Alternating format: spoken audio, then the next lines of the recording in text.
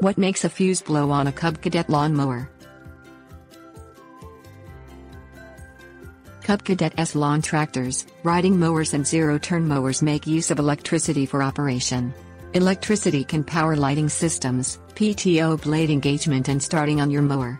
To protect these separate systems, Cub Cadet's wiring will use fuses that blow and stop electrical flow should an electrical surge occur.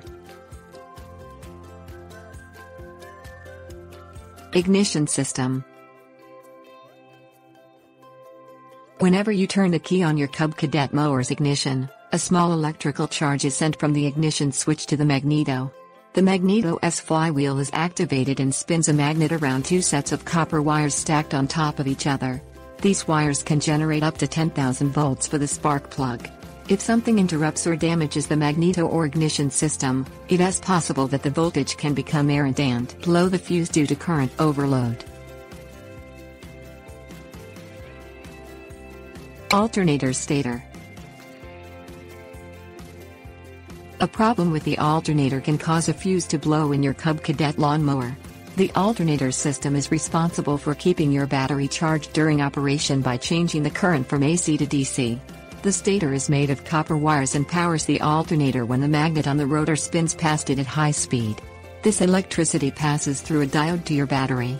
If the stator generates too much electricity, it can overload the Cub Cadet electrical system and blow the fuse. Voltage regulator.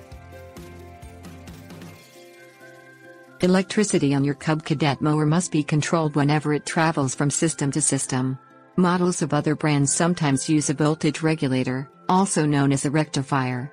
The voltage regulator controls how much voltage is sent back to the battery. While more modern alternators have this built in, older engines have it as a separate system. A short in the voltage regulator can send an incorrect amount of electric charge to the battery and cause an overload, thus blowing a fuse. Wire condition. To prevent electrical surges, consider inspecting the wires on all electrical parts.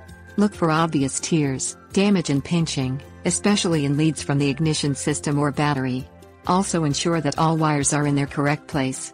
Positive wires are often red and identified with a plus sign, while negative wires are black with a minus sign.